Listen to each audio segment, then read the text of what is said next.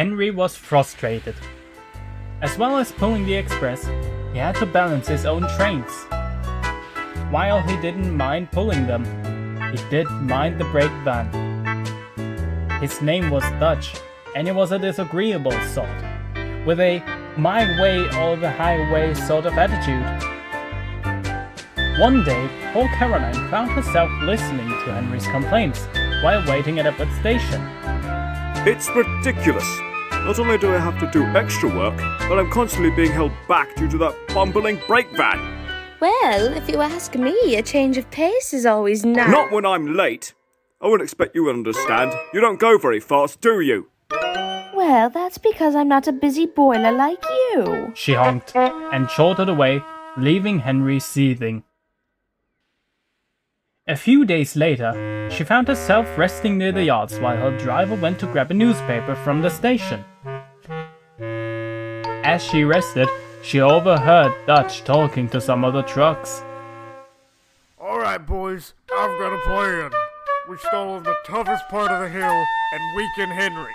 Once he strains, we break free and head for the next engine we see. A double whammy. Caroline was worried. I must warn him, she thought. But she never got the chance, as the driver returned and they left once more.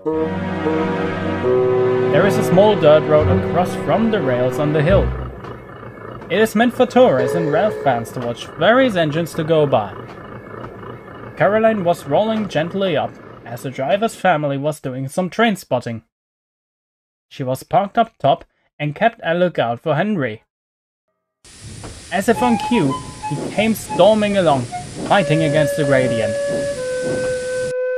Henry, be careful, they... Shush! I'm trying to focus. I can't focus on the hill when you... Henry felt the weight behind his back as the truck started to roll down.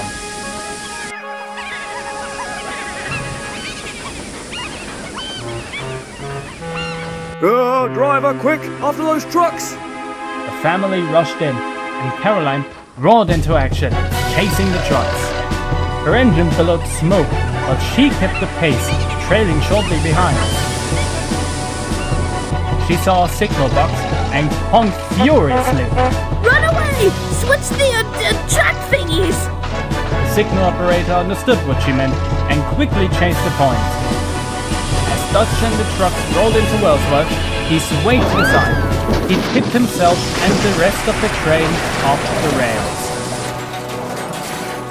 The yard was a mess, with boxes of fruit and other various goods smashed everywhere. But the runaway had stopped at last. Caroline spotted in, worried but relieved. A few minutes later, Henry returned, red in the face. You silly car! You made me lose my train! I was trying to warn you! Caroline here is a hero. If not for her, there would have been a nasty crash. Well, nastier than that. Henry then understood. Oh, I see. My apologies, Caroline. He then chuckled. I suppose I was wrong. You do know a thing or two about going fast. I suppose so, but let's hope this doesn't happen in the future. Chasing trains has become a habit for me. The three laughed. Soon enough, Caroline was restored to working order. She still made frequent trips up the hill with her driver's family. And whenever they saw Henry, they always greeted him. He always responded with a smile and a friendly whistle. As for Dutch, he had his wheels removed and was turned into a fruit stand. I think he deserved this punishment. Don't you?